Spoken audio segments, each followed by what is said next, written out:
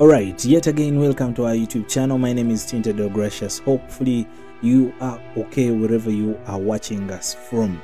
There are protests that have erupted in Caracas over the disputed election results, and in Caracas, Venezuela, unrest has surged following the controversial results of the recent presidential election. Images emerging from the capital depict a chaotic scene with riot police clashing with the demonstrators who have taken to the street in protest. The election results, which declared Nicolas Maduro the winner with 51% of the vote against his rival, former diplomat Edmundo Gonzalez, have been met with widespread skepticism.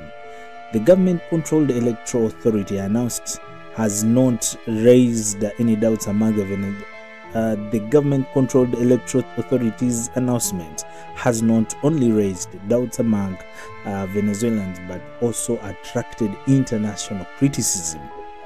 United States have voiced serious concerns, suggesting that the results may not reflect the genuine will of the Venezuelan electorate. The U.S. officials have called for a fair and transparent counting process, urging that the election officials provide detailed information to opposing groups and independent observers. Similar skepticism have been expressed by several Latin American countries, including Colombia, as well as by the European nations such as Spain and Italy. Alejandro Pena, a former presidential candidate who now lives in exile in Europe, has condemned the results, claiming they have inducted over a large pattern of electoral fraud under Maduro's regime.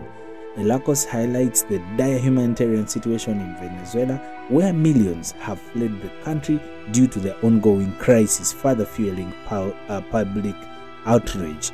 In Caracas, the protests have escalated, with demonstrations burning tires and clashing with riot police. The streets have become a battleground, with protests throwing stones and emerging in violent confrontation with the law enforcement. The city has witnessed a series of motorcycle rallies and other forms of protest aimed at challenging the legitimacy of the election results.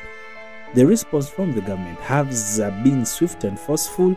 Riot police have been deployed in large numbers, and their efforts to control and suppress the demonstrations has failed.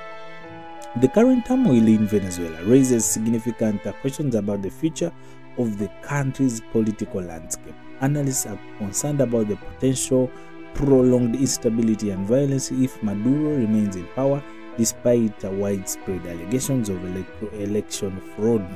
The situation in Venezuela also has a broader implication for the international community, particularly from neighboring countries and global powers involved. So, tell me what you think.